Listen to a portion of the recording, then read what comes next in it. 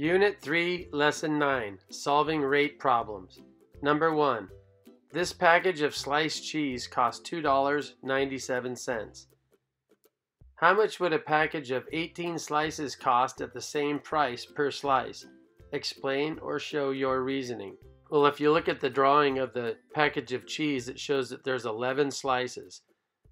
So there's 11 slices for $2.97. So I made a table with the slices on the left and the dollar amount on the right. I started out with 11 slices for $2.97. I divided 11 by 11 so I could figure out how much it costs for just one slice. Then I divided $2.97 by 11 and figured out that it was 27 cents per slice. I multiplied 1 times 18 since they wanted to know how much it would cost for 18 slices. So then I multiplied 27 cents times 18 and I got $4.86. For 18 slices, it would cost $4.86. Number 2. A copy machine can print 480 copies every 4 minutes. For each question, explain or show your reasoning. A. How many copies can it print in 10 minutes? I created a table and I put 480 copies on the left and 4 minutes on the right. To figure out how many copies the copy machine can make in 1 minute, I divided the 4 minutes by 4 and I got 1 minute. I also needed to divide the 480 copies by 4 and I got 120. So in 1 minute, the copy machine can make 120 copies. To make 10 minutes, I multiplied the 1 minute times 10. And since I multiplied the minutes times 10, I needed to multiply the number of copies by 10. And I got 1,200. This machine can make 1,200 copies in 10 minutes. B. A teacher printed 720 copies. How long did it take to print? Now we just found out that the copy machine can make 120 copies in 1 minute.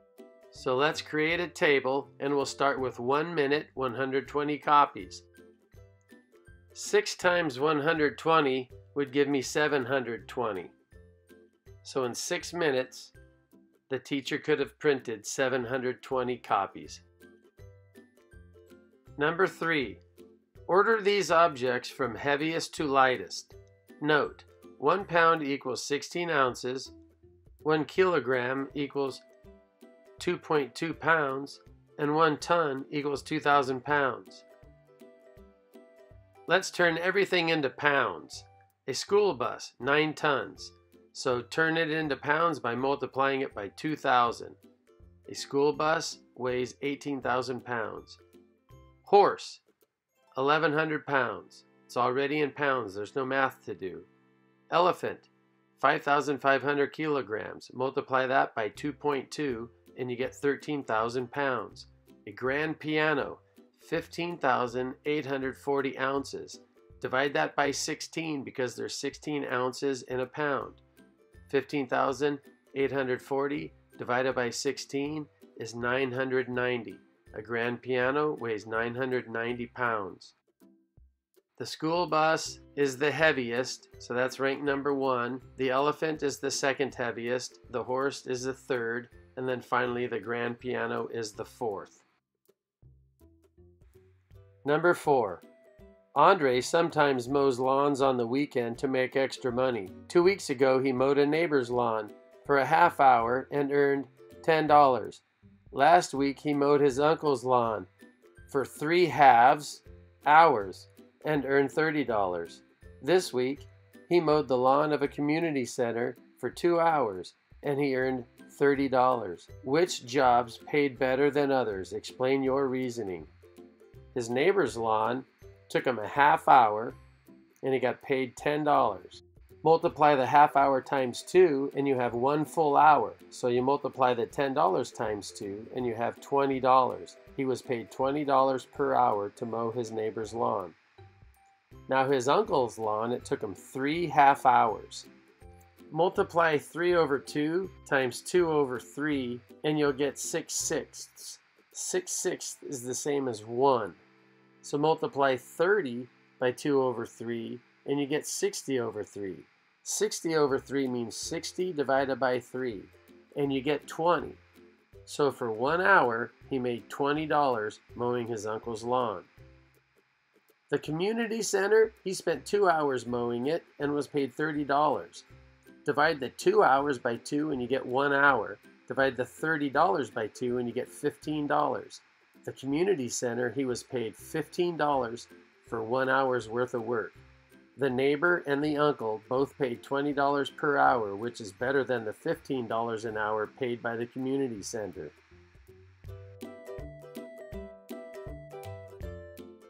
Number 5.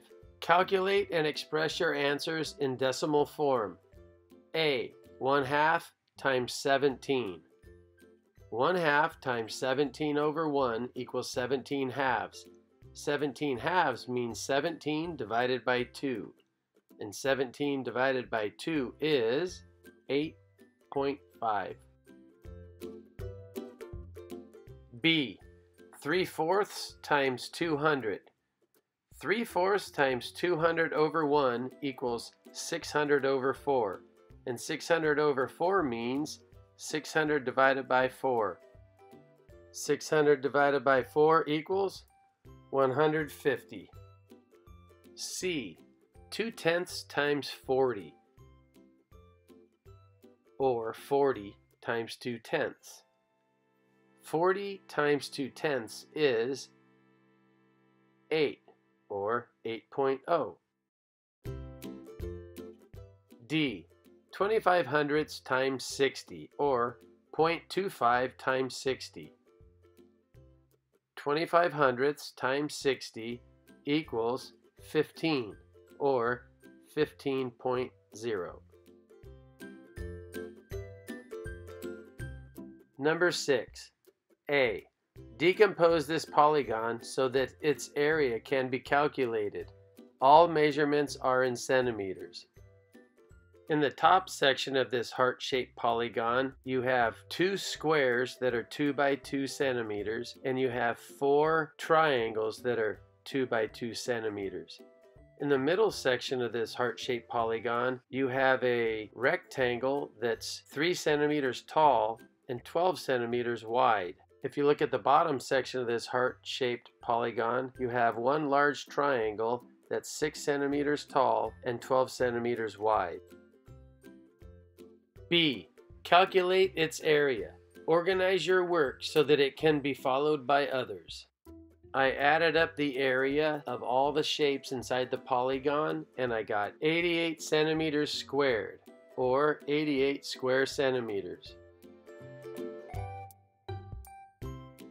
The combined area of the polygon is 88 centimeters squared.